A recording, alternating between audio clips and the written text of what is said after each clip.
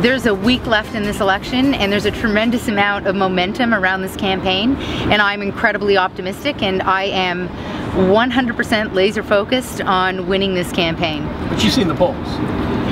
Well, I've also seen what's happened in elections all over, and I'll leave the polling to the pollsters and leave the campaigning to the politicians. But also I came forward with a 100-day plan, which is about demonstrating that the mayor isn't a symbolic role. The mayor is someone who rolls up their sleeves and gets it done. And I've brought forward a 100-day plan and made it clear that the first city council meeting will not be symbolic for me, like it was for Mr. Tory when he became mayor. It was about, you know, people slapping each other on the back and taking pictures. My first city council meeting will be about getting the work that needs to get done. And that means building out the rent-to-own program. It means delivering an excellent transit system and continuously building the right transit in every corner of this city.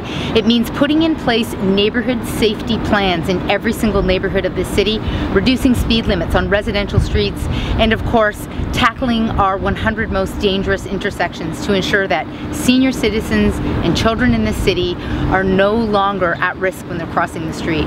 People don't want the status quo anymore. They want a city where we have a new approach to building transit.